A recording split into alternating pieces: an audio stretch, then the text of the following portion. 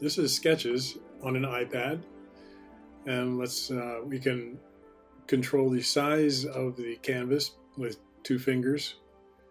Let's get a good color here. I like to go with a light blue color because I'm used to that. Click the stack of papers up there, those squares, and then click New Layer once this control box comes up. Click on the bottom one, and that's the one that we're going to start drawing on.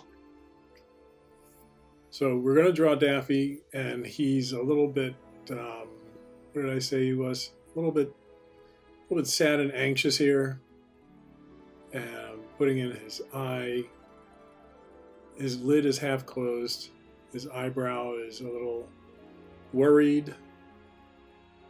And with Daffy, you can put his head and neck bent into most any pose you want, really. And here I'm drawing in his hand. Click the three squares. Here you see I clicked the control button at the bottom of the first layer so I can bring up the opacity control. Take down the opacity so I can see my top layer better. I've clicked on the color wheel so I can get a black pen. And the pen I'm going to use is not that fountain pen look, but this one that looks like a brush pen.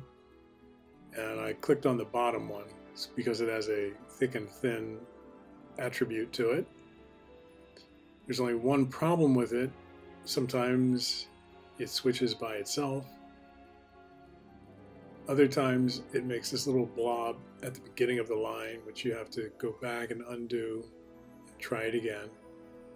So here I'm doing a rough cleanup. As you can see, that blob comes up a lot. Cleaning in his eye here. And when I draw his eyeball and fill it in, I leave a little bit white to show some highlight in his eyeball, his pupil. And as you can see, the pen switched by itself again. That's just one of the things that happens on some apps. Things happen and you don't know why, you just have to deal with it.